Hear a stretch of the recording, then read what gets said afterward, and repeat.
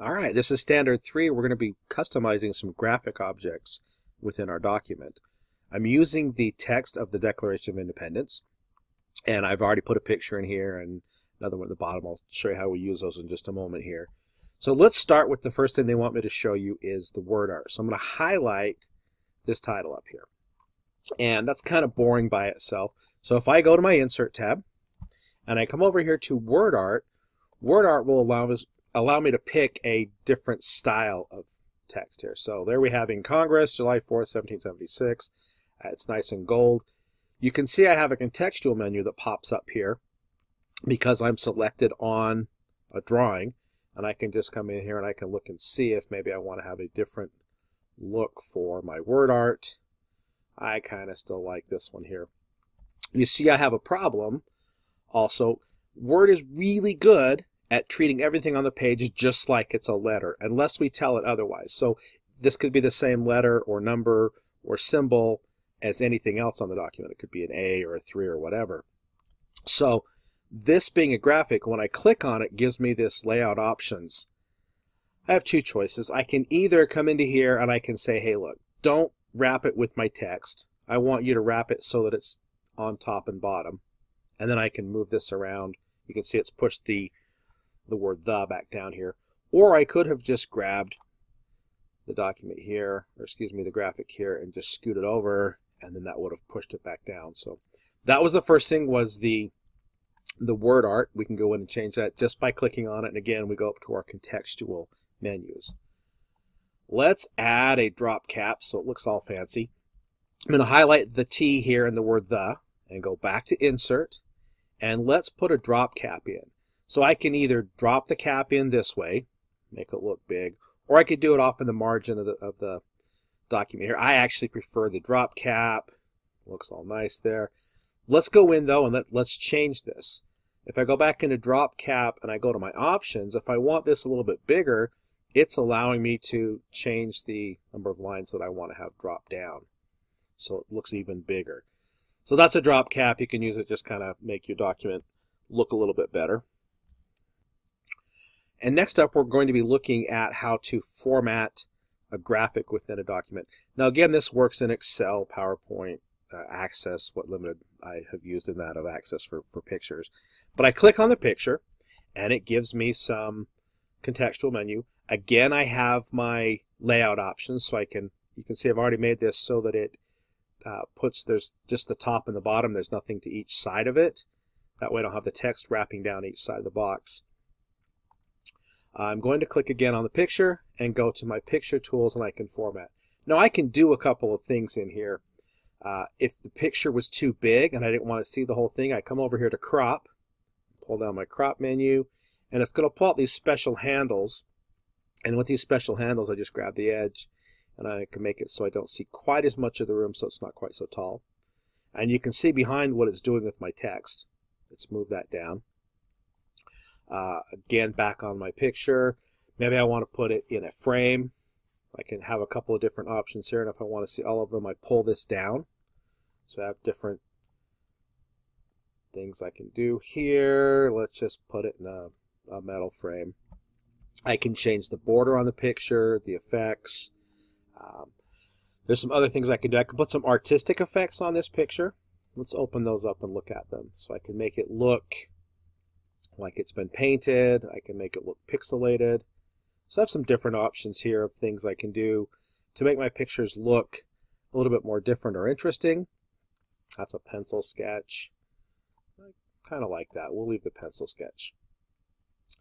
And then I can also do some color changes to it if I wanted to make it look different. Maybe they're on fire. I don't know. So I have some different options here, different colors, but just different things that I can do with my graphic. Let's come down here to this last one, and I'll show you one more thing. I hate when I see in a PowerPoint you've got a colored background and someone has taken a picture straight off of the internet and they've plopped it right down the middle of the PowerPoint, and it's still got the background. So it's got a white background in the middle of a nice slide. It looks amateurish. So what I'm going to do is show you how to take that out. I'm going to click again on this picture, and it brings up my picture tools. On the far left, I have Remove Background, and I really like this tool. The Remove Background tool allows me to look at a picture and try to take some parts out of it. So I'm in a menu here. I can mark some different areas to keep if I wanted to keep the very edge of this. That would pull that in. That looks terrible. Let's just discard those changes. Let's go back to Remove My Background. That's pretty close enough. If I keep my changes, what I've done is I've gotten rid of that background. So now it matches the rest of my document, and I can just make this wrap. Where's my tight? Make this wrap tightly. You can see I've got that there. I could put it someplace else if I wanted to, but it takes the background out, so you can still see there's something in there. We've just been able to remove that though, so that it looks a little bit better in a PowerPoint. It looks a lot better. All right, a couple more things we can do with the graphics while we're in here, then we'll be done. Again, clicking on my graphic, going to the contextual menu here. I have some options. I can add a border to the picture. So maybe if I need to put a border on it here and make that border thicker, I can do that. I can go into some picture effects and I can put a reflection in here. And this lets you preview to see what it looks like. I can put a glow around it. A lot of different things we can do. I can bevel it, I can rotate it. Let's start to rotate a little bit here. So a lot of different picture effects that you can get into. I'm also going to show you how we can rotate your picture. Sometimes you just need to flip the picture. Maybe not up and down, but maybe horizontally here. That just looks wrong. I've seen it the correct way so many times. So there are a lot of different options in here. Get in here and play with them and take a look at it. You can really make your pictures look a lot better than what you're pulling off of the internet.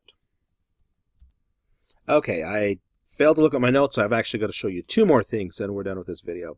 The first one is going to be shapes. So I can go to my Insert tab, and here we have our shapes. I'll come in, I'm going to find an arrow, and maybe I want to really highlight some of the things that have been done here by the king. So I'm going to start to draw my shape in here.